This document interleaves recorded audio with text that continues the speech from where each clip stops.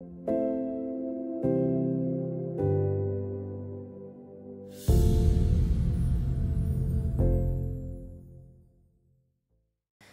everyone and welcome to today's lecture, which is about sedentary lifestyles. The objectives of today's lecture are: the first is to elucidate the concept of sedentary lifestyle. Second is the global perspective of sedentary lifestyle. Third is to identify the factors that enhance sedentary lifestyle. Fourth is various health implications associated with sedentary lifestyle. And the last objective is how to reduce sedentary lifestyle through regular physical activity regime. Let us begin with the concept of sedentary lifestyle. The word sedentary is coined from the Latin word sedere, which means to sit. Hence, sedentary behavior is a phrase that is used to describe actions that involve little energy use. This includes extended periods of sitting at work, home, business centers, when using screens for an extended period of time, while driving, and during free time. A sedentary lifestyle is one that forbids frequent physical activity and is adopted by an individual or community. A person who lives a sedentary lifestyle may be known as a couch potato. Robert Armstrong, a comic book creator, coined this phrase in the early 1970s. In his series of comics, he depicted a gang of couch potatoes featuring sedentary individuals who continuously watch television as a sort of meditation. The term couch potato, which refers to someone who spends a lot of time sitting still and doing nothing, gained a lot of popularity through numerous publications in newspapers, periodicals, and broadcasts. Little to no physical activity and a low energy expenditure of fewer than 1.5 METs, which is metabolic equivalent task, which is used to measure the energy expended during activities, define a sedentary lifestyle as a discrete class of behaviors. Running uses up 8 METs of energy. Brisk walking uses up 3 to 4 METs, and sedentary behavior uses up less than 1.5 METs of energy. They continued by explaining that while some people are categorized as sedentary due to physical inactivity, others are based on their participation in low energy activities. Numerous methods are used by researchers to quantify sedentary behavior. Car time, chair or sitting time, indoor time, and screen time are all included. Let us now briefly talk about a global perspective of sedentary lifestyle. It is obvious that a regimen of moderate physical activity is essential to a man's health. But despite the widely disseminated risk of physical inactivity, a large segment of the global population continues to be inactive. According to World Heart Federation 2005, between 60% and 85% of people worldwide aren't physically active enough to boost their health, especially girls and women. According to the organization, nearly 2/3 of children are also insufficiently active for their health. In the USA, around 40% of adults are sedentary and about 50% between the ages of 12 and 21 avoid engaging in regular rigorous activities. Inactivity rates range from 43% in Sweden to 87% in Portugal, according to a study that looked at the prevalence of sedentary lifestyles in 15 European nations. About 70% of people in Sao Paulo, Brazil, are sedentary. According to the WHO's 2007 report, an estimated 2 million people die per year from conditions related to physical inactivity. The financial burdens that society has experienced as a result of physical inactivity has been a major concern of many governments and health organizations. For instance, the annual healthcare cost associated with physical inactivity in Australia is around $377 million. Let us now discuss the factors that enhance sedentary lifestyles. First one is technological advancement. Routine manual jobs have been greatly reduced due to advances in mechanization, automation, and computerization. Work organizations has been improved because of the use of computers of all types and other devices that encourage sedentary lifestyles by reducing physical activity. Adolescents use computers frequently, which is unfavorably associated with the assimilation of health-related variables such as life appreciation, health responsibility, social support, and exercise behavior. Second is demographic factors, which includes age and gender. Sedentary behavior rises from childhood and continues through adolescence. In young children less than 10 years, TV viewing and computer use do not appear to differ between boys and girls. There is some evidence to suggest that during adolescence, boys tend to spend more time than girls watching TV or using a computer, particularly when playing video games. Number 3 is ethnicity and socio-economic status. Sedentary behavior has an unfavorable relationship with socio-economic status, such as parental income or educational attainment.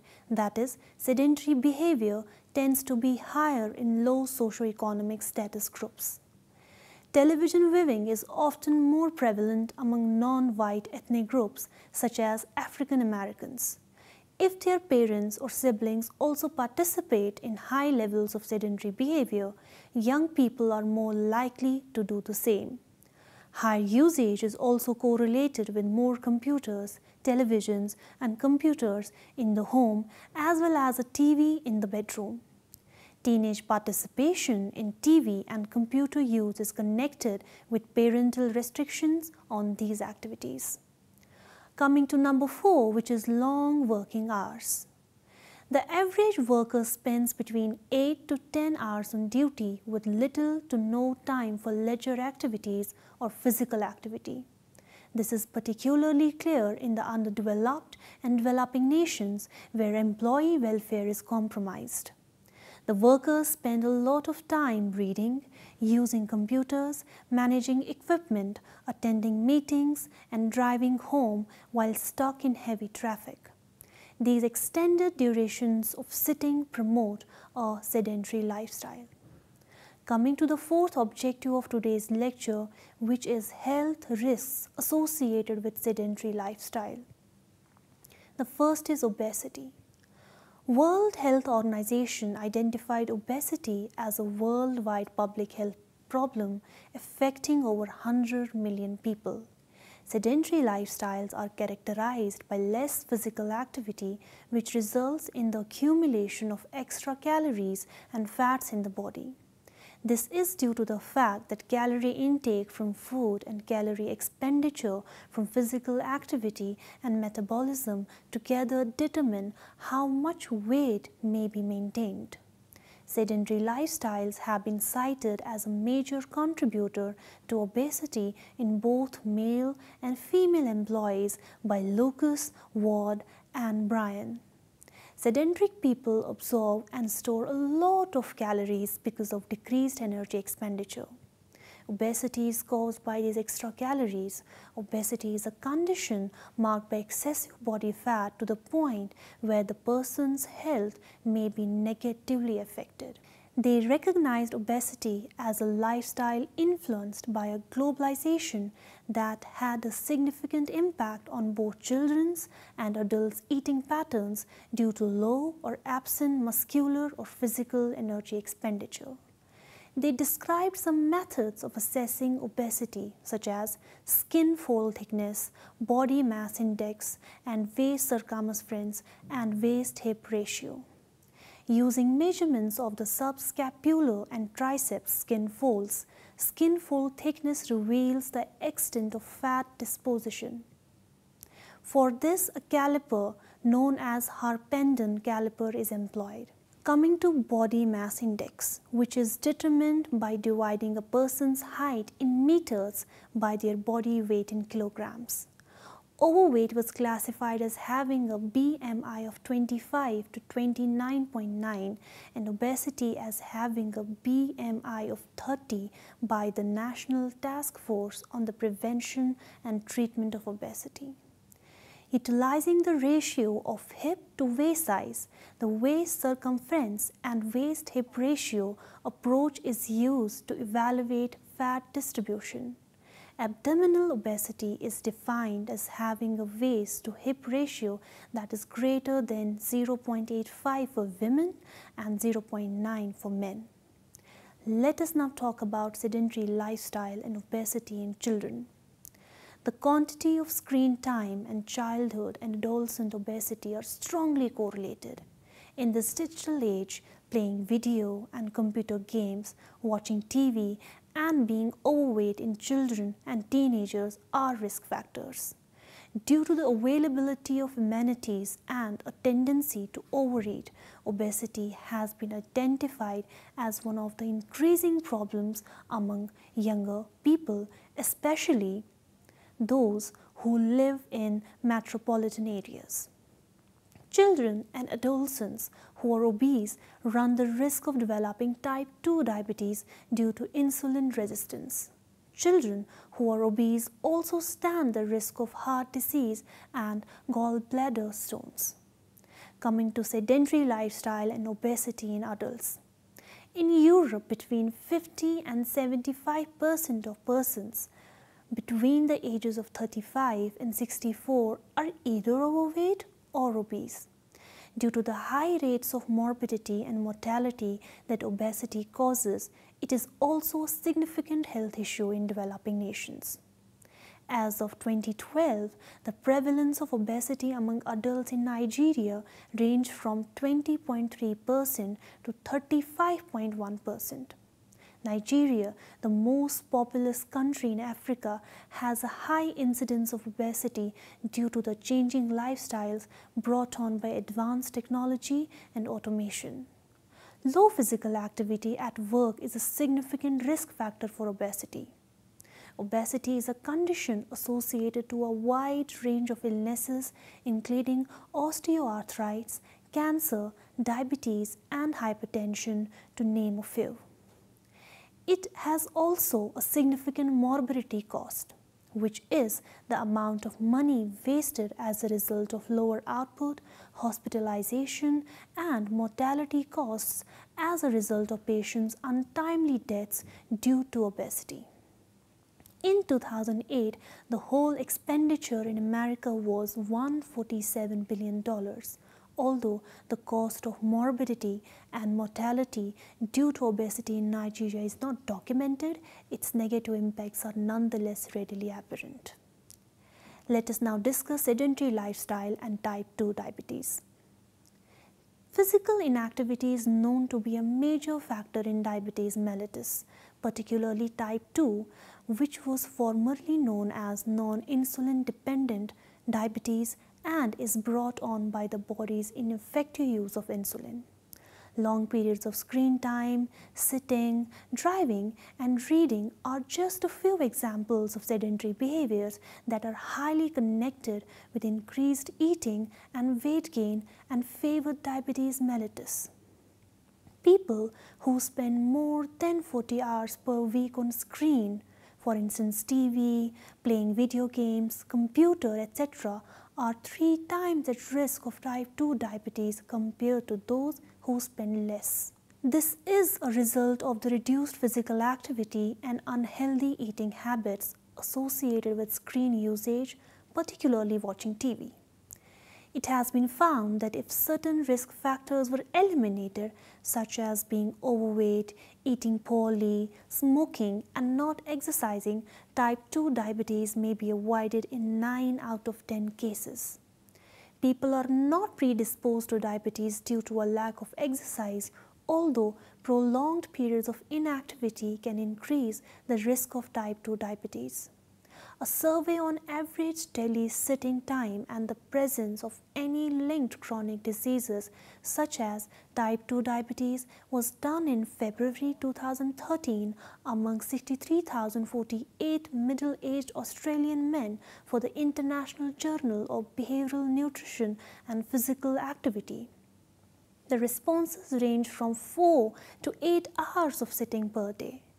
The researchers found that increased sitting time exposed the responders to type 2 diabetes.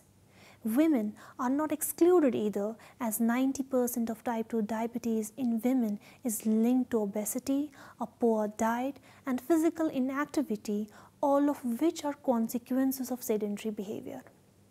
Children can get type 2 diabetes, but it is more frequent in people aged 30 and older. It is impossible to overstate the importance of food and exercise in treating the condition. If the condition is not appropriately managed, it is linked to significant cardiovascular, neurological, and renal consequences. High blood pressure, a poor diet, physical inactivity, and obesity are some variables that raise the risk of type 2 diabetes. Now, let me talk about sedentary lifestyle and vitamin deficiencies. Sedentary lifestyle is linked to vitamin deficiencies, particularly in vitamin B and D, which can cause osteoarthritis and other diseases. In order to prevent cancer, people are moving away from natural outdoor environments and adopting indoor sedentary lifestyle. This has led to a high incidence of vitamin D deficiency, which in turn causes a variety of bone diseases and organ malfunctions like osteoarthritis, hypertension, heart failure, and other vascular diseases. Our traditional plant-based meals are progressively being substituted nutritionally by sugary and animal fats, which are higher in cholesterol and lower in vitamins, favoring many chronic diseases. The general tendency towards a more sedentary lifestyle makes this worse. Vitamin B group vitamins, particularly B6 and B12, are crucial for leading healthy lives and are caused by vitamin D insufficiency. We will now talk about sedentary lifestyle and hypercholesterolemia. This is a disorder associated with elevated levels of cholesterol or lipids in bloodstream. It is also called hyperlipidemia. One of the three main lipid classes produced by the liver is cholesterol, which is also delivered to the body's cells by low-density lipoproteins and is utilized to make steroid hormones, bile acids, and vitamin D. Although the body needs cholesterol, the amount that the liver makes means that it does not need to be consumed in our diets. Hypercholesterol causes 18% of global cerebrovascular disease and 56% of ischemic heart disease. It is important to note that high-density lipoproteins are beneficial for maintaining a healthy heart, while low-density lipoproteins are harmful for health concerns. It only has 20% cholesterol compared to 45% cholesterol in low-density lipoprotein, which is bad for the heart. One of the most important factors in lowering the risk of hypercholesterolemia, according to the WHO, is switching from a sedentary lifestyle to one that involves more physical exercise. Maintaining a healthy weight and eating a balanced diet, particularly those rich in plant-based essential fatty acids, are further interventions. Let us now discuss sedentary lifestyle and muscle or skin changes. Sedentary living is characterized by little or no regular physical activity, and it is associated with some muscular and skin alterations. Regular exercise is essential for maintaining muscle strength, while idleness lowers muscle capacity and strength. Long periods of sitting change the way the body is positioned. Inactivity speeds up the degradation of muscles, and people who sit down for more than 5 hours a day run the danger of losing 1% of their daily muscle power. One starts to lose the muscle fibers necessary for active motions after spending a lot of time sitting still. The brain's ability to send impulses to the muscles more quickly slows down as well. If muscles are not used, the fibers gradually give way to fat and finally muscle atrophy takes place. This leads to frequent fatigue or little exertion. Changes in skin color, fat deposits around the eyelids, eczema, body odor, and itching are a few skin issues linked to sedentary lifestyles. These are linked to poor excretory function brought on by inactivity. Let me bring your attention towards sedentary lifestyle and cardiovascular impact. Cardiovascular system is the part of the body that contains the heart, arteries, and veins. It is in charge of pumping blood throughout the body, creating a rapid transport system to provide oxygen to the body's cells and also remove wastes products like carbon dioxide from the body. The heart and blood arteries make up the cardiovascular system. When the body is at rest, the heart muscle circulates blood throughout the body in 20 seconds through the process of contraction and relaxation. Smoking, eating poorly, and being sedentary are all harmful lifestyle choices that contribute to cardiovascular disease. A study investigating the association between the weekly time spent engaging in 2 sedentary activities, driving and watching TV, and the risk of cardiovascular disease. 7,744 men between the ages of 20 and 89 took part in the study. The findings reveal that 82% of respondents admitted to spending more than 10 hours per week driving and 23 hours per week watching television. Greater risk of cardiovascular impairment was seen in 64%.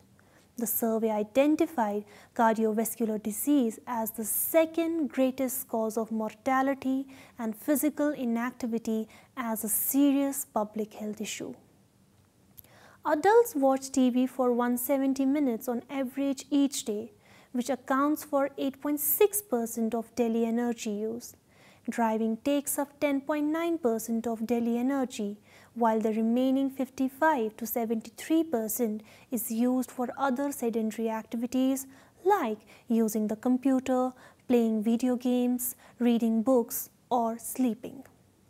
These workouts do not increase muscular or strenuous activity, making individuals more prone to cardiovascular diseases like ischemic heart disease, coronary artery disease, and stroke, among others. Physical inactivity is linked to cardiovascular disease, and behavioral factors that are associated with cardiovascular disease exist. Metabolic diseases brought on by inactivity expose people to cardiovascular damage further. Physical inactivity, bad eating habits, and obesity linked to sedentary lifestyles are cardiovascular disease health concerns that are now on the rise in developing countries, adding to the burden already felt by these nations due to the consequences of infectious diseases. Let us now talk about sedentary lifestyle and cancer. Sedentary behavior increases the risk of breast and colon cancer. This is so that malignant cells, which have high rates of morbidity and mortality, cannot form in inactive body tissues, muscles, or cells.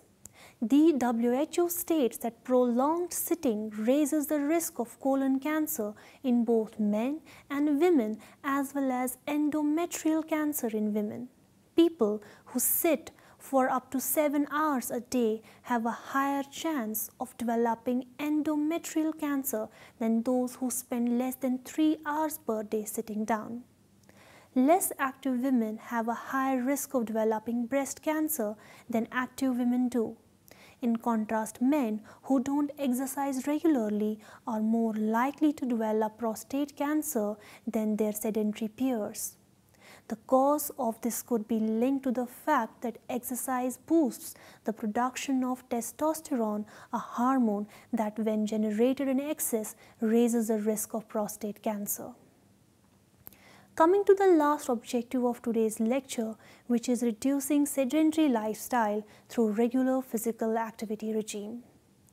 If people engage in moderately intense physical activity, especially aerobic exercises, for at least 30 minutes 3 times per week, they can stop or at least reduce their sedentary lifestyle. Before commencing any aerobic exercise or strengthening training session, a warm-up is necessary. By progressively raising the heart rate and blood flow, rising the muscle temperature, and boosting muscle functioning, warm-up exercises get the body ready for exercise. Additionally, it might make sports-related injuries less likely. Exercises like arm swinging, jogging, running, on the spot, neck rotation, stationary cycling, push-ups, press-ups, and hip rotation are full body warm-ups that, if done for 5 to 10 minutes, will increase body's temperature and get the body ready for aerobic exercises. However, sudden exercises without a gradual warm-up can result in an abnormal heart rate and blood flow, as well as changes to blood pressure, which can be dangerous especially for older exercisers. Aerobic exercises considerably increase heart rate and offer advantages different from those of strength training. Blood pressure and body cholesterol levels appear to decrease with aerobic activity. Additionally, it increases cardiovascular fitness and the capacity of the heart and lungs to adequately oxygenate the muscles. To fully experience the benefits of aerobic exercise on the body system for longevity, improvement in aerobic exercise capacity is related to 3 crucial variables such as intensity, duration, and frequency. Due to individuals' better mechanical efficiency in carrying out the necessary activity, the person is able to establish a stable state of oxygen consumption through aerobic exercise at higher rates of work. As a result, he may complete more tasks while using less energy or oxygen. Simply increasing the frequency of daily activities that involve moderate amounts of effort may be beneficial for sedentary people. Regular jogging, swimming, speed walking, power walking, biking, rebounding, lifting, and stretching are examples of aerobic exercises. When taking public transit, a person should get off a few stations or lengths early and then continue walking. Develop the practice of parking some distance from your destination when driving your own car and talking while you walk. When engaging in casual conversations with friends or family, you do not necessarily need to be seated. If one has a desk job, they ought to look for chances to stand up and walk around as much as they can. To avoid dehydration, they should also drink water prior to, during, and after exercise. Short bouts of exercise throughout the day has an addictive benefit. In other words, 3 to 10 minute bursts of activity can be virtually as good as a single 30-minute exercise.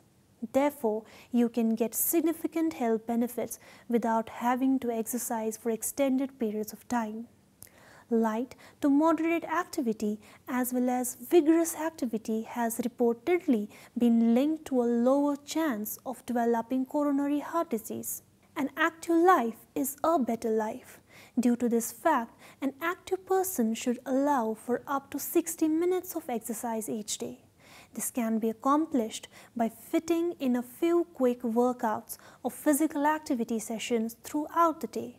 Although it is true that vigorous exercise reduces all-cause mortality, the current focus is on increasing moderate activity.